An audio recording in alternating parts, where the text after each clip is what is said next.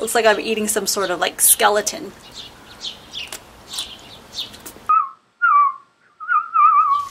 Hey you guys, I'm super excited about today's episode because I will be fermenting these young, raw bamboo shoots that I harvested just a couple days ago at my friend's place. I had such a crazy adventure there. It was so much fun to kind of hike through the bamboo forest and harvest these on my own with my own two hands. I've seen these on television in Taiwan or Hong Kong, not Hong Kong, Taiwan or Japan, where they enter the forest to harvest their own and they'll grill it right out there to eat. And some of the bamboos are edible raw and some are not. It has a very astringent taste to it that you actually have to boil it in water a couple of times to get all that sort of like strong bamboo pungent kind of like a smell and the chemical in there that makes it really unpleasant to eat. But this variety you can eat raw, so I am so excited about it. It is a seasonal item. You know, I went there at a really good time during spring. That's when they pop up, kind of like eating asparagus. They're basically the young shoots, you know, baby plants that would kind of some would kind of grow out from the roots. So certain types of bamboos will spread and some will not, and some will do like more clumping kind of a growth. So you have to be careful with choosing the type of bamboos for your own space to grow. And the thing about these is that bamboos are kind of like fruits. When you pick fruits and you lay them on the countertop, they will still continue to ripen up. So will bamboo shoots. So you gotta process them, you gotta eat them, ferment them, cook them, however you want to do. You gotta eat them as soon as, you know, after you pick them, because they will get less tender. They'll get really tough, very fibrous, until the point it's basically you can't eat them. So when you can't bend them, when it's not flexible, it reaches a certain height, then you can't eat that much of the bamboo.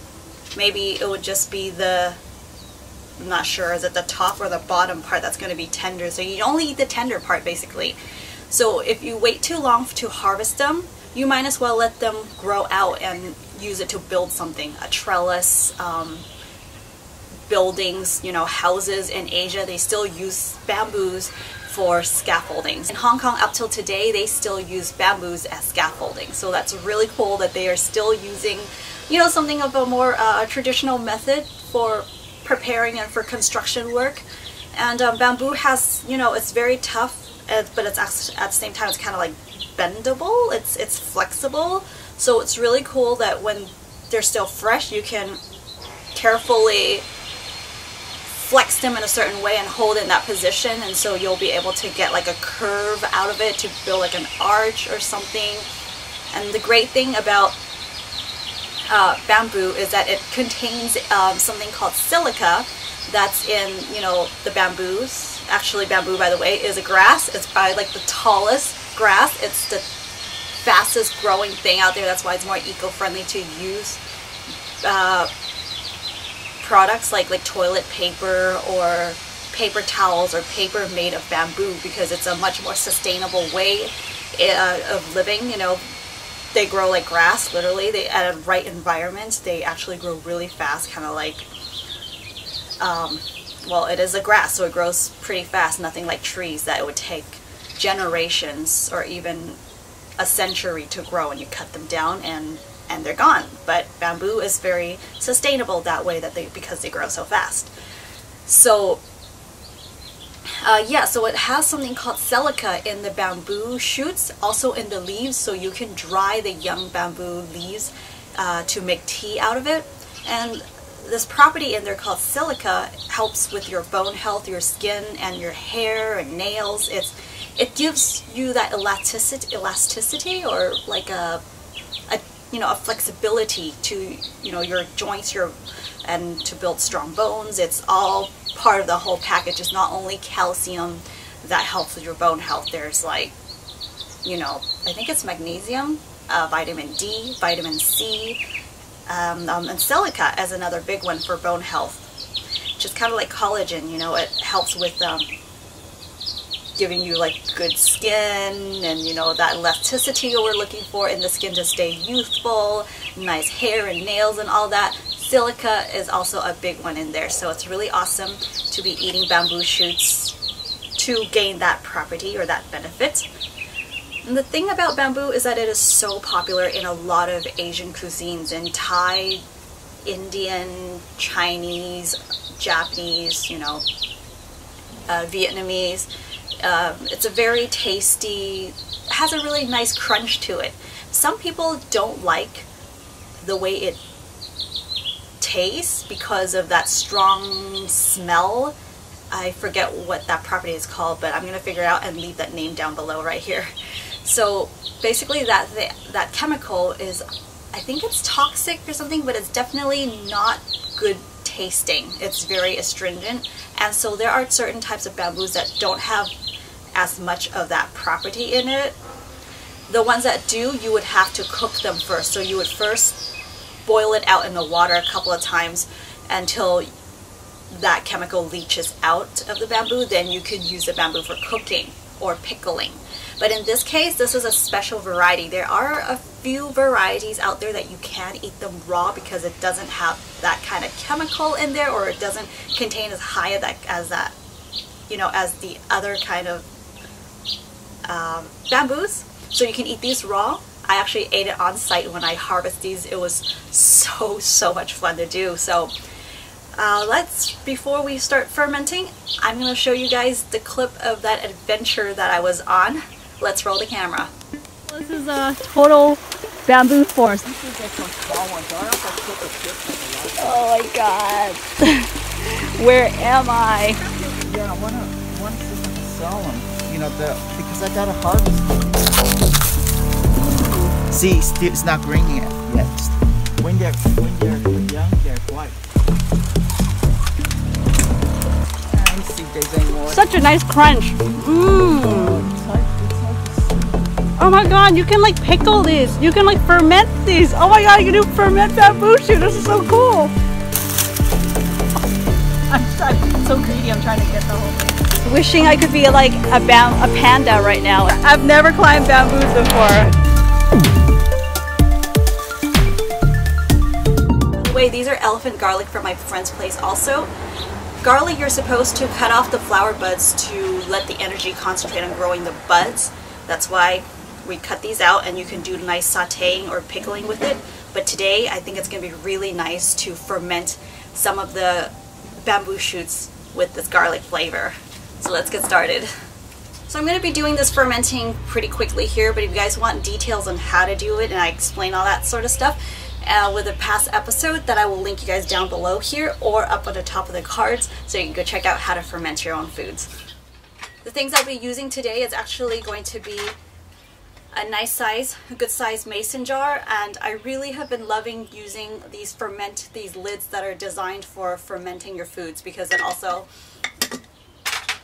it comes with a pump to extract the air out, so you have even less chance for mold. But you know, you don't have to use something fancy or anything special. You can just use the good old traditional way of fermenting foods, which I have shown in the past episode. So be sure to go check out that video that I'll link below. Some parts of it that's exposed to the air is already oxidized. You can see that it's a little more brown, whereas when I picked them fresh they were white, and the leaves are drying out. So let's start preparing this. Just peel this away.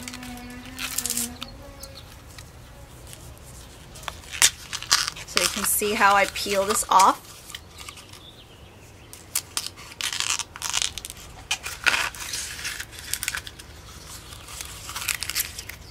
Isn't that beautiful? It's totally like paper already.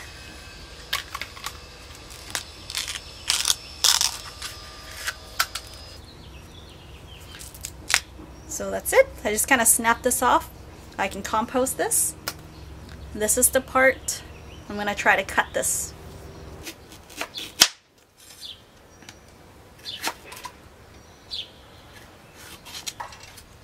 Okay, it's getting easier to cut. Looks like it grows out, it's softer on the top, and it starts to mature from the bottom. Okay, once it starts cutting like butter, I'm just going to slice this down this way. All right. I mean, there's no right way to do it. It's just kind of like your preference, and I like to think of it because it has such a nice bite to it. I like to think about how the texture would taste.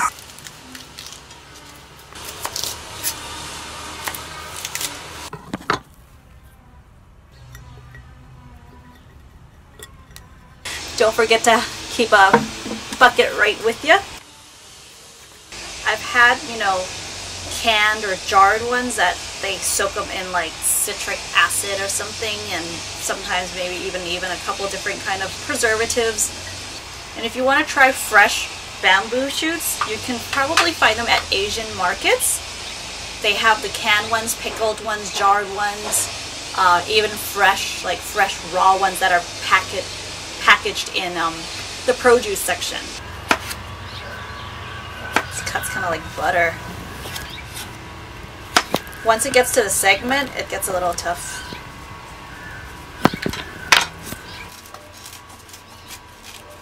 Okay.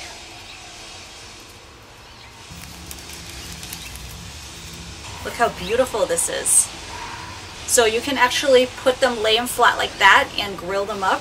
I'm sure that's really tasty. But yeah, when you open it like that, you can see all these beautiful layers.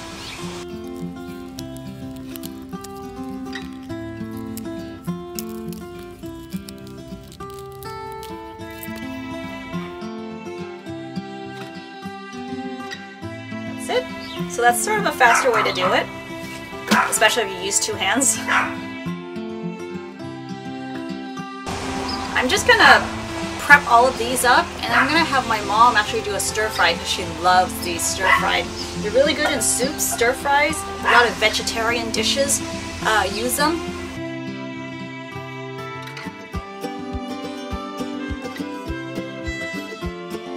Wow, this is beautiful. It's like, it looks like those architecture in like those ancient like Cambodia kind of architecture. Beautiful.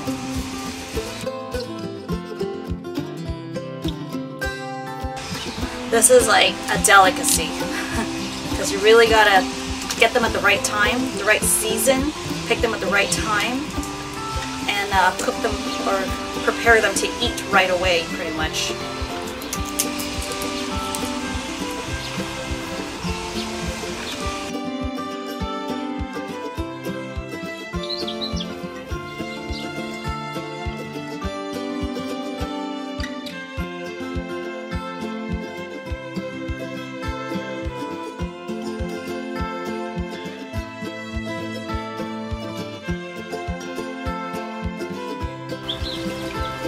Basically, it's just some salt water.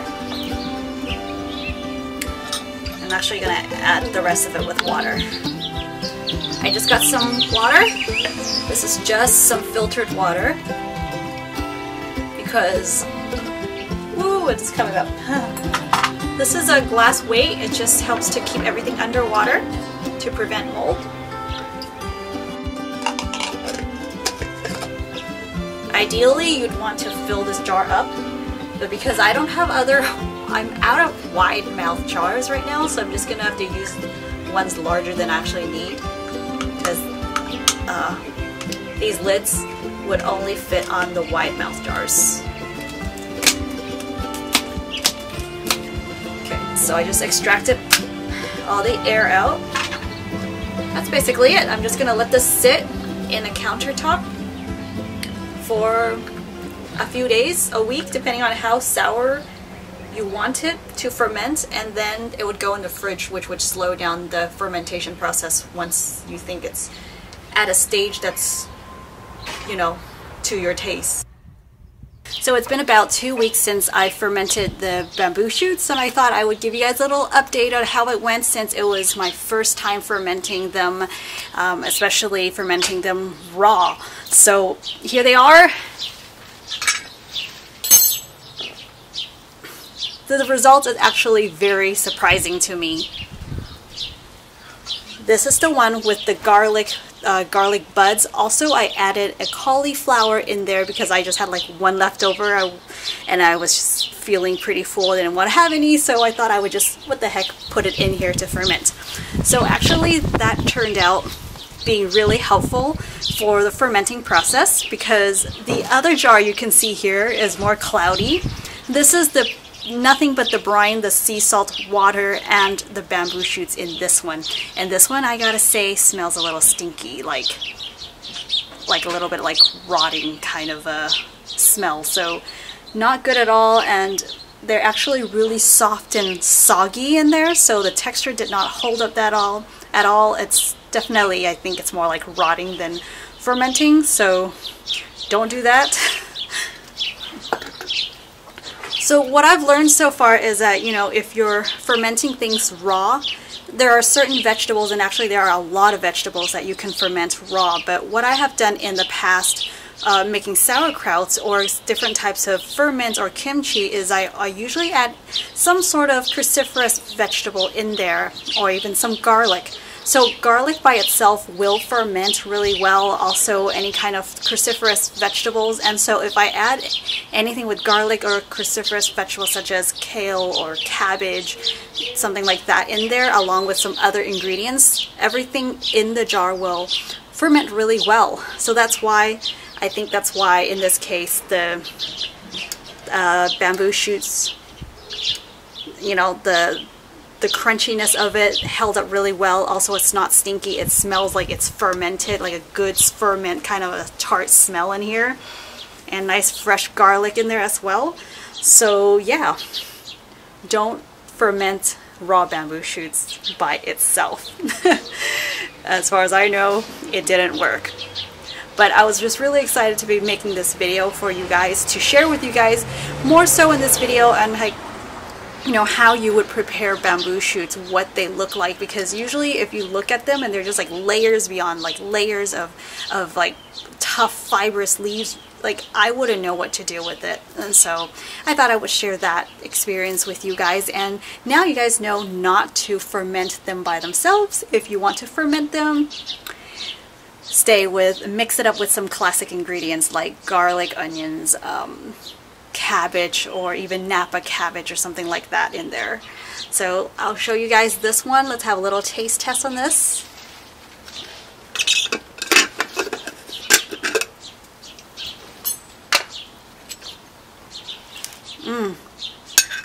Oh, I also added chili in there just for some flavor. So isn't this crazy? Looks like I'm eating some sort of like skeleton.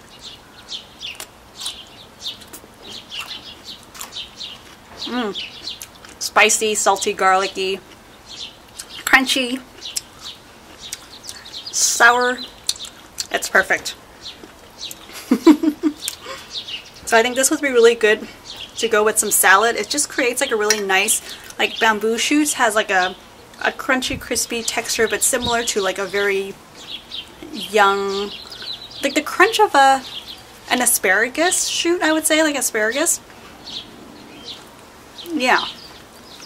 So it's just, yeah, it just kind of also takes on the flavors of anything, because it has a very neutral, mild, almost tasteless, but mostly used for texture. But also there are, like I mentioned, silica, the mineral in there that really helps with hair, skin, nails, you know, the, how do I say it, the elasticity of and our flexibility of our joints and all that. So really good to eat. Definitely not to have with every single meal, but you know, once in a while, and rotating my diet, adding some bamboo shoots here and there. It's really enjoyable and also very beneficial for my health. Thank you all so much for joining me on this episode, you guys. I hope you learned what to do and what not to do.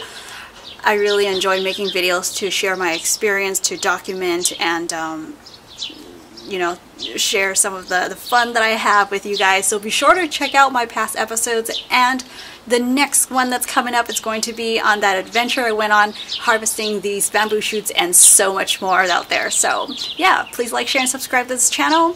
Follow me on Facebook, Instagram, where I do instant updates of my life, what I'm growing, what I'm eating, and where I'm at. And if you'd like to support me on my work, I really appreciate that. Please go check out wendyland.com. I'll leave a link just below this video for you guys. And oh yeah, if you guys are interested in growing this bamboo shoot, let me know in the comments below. Maybe I can talk to my friend about you know, supplying some of these shoots for you guys if possible. So yeah, let me know. Take care, you guys. Stay vibrant, stay safe and healthy, and I'll see you right back here in the next video. Bye.